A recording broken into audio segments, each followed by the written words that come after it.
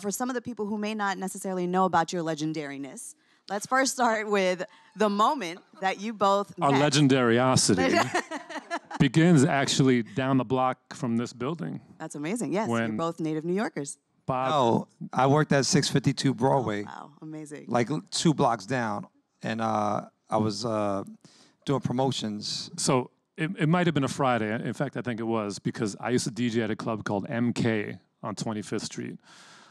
On Fridays, I'd go record shopping, likely in this building, which is 4th and Broadway, which is where Tower Records was. It closed in 2006. I likely would come down to this building, buy records at the shops along the way. Met a friend of mine nearby. She said, "What are you doing?" I said, "I'm going to Def Jam." So, "Oh, what are you doing there?" "I'm going to get records." "Oh, I've got the biggest crush on Robert Garcia."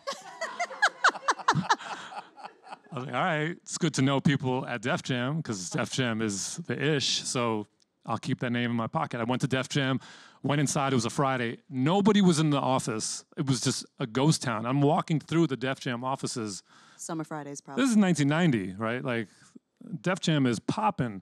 I stick my head in the conference room, and I see a Latino brother stuffing records, 12-inch vinyl, into envelopes, likely to send out to DJs. And I was like, is there a Robert Garcia here? And he's like, "That's me."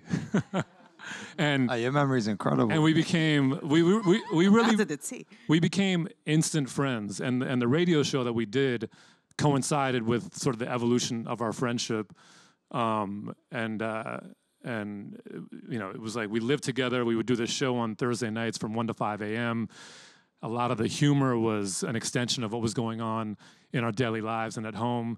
You know, so it was less a case of us, you know, broadcasting, you know, thinking about what the people wanted to hear. It was more like, okay, we're on the radio in the middle of the night, and you're welcome to come into our kind of loony world, which happened to also have a lot of really great music.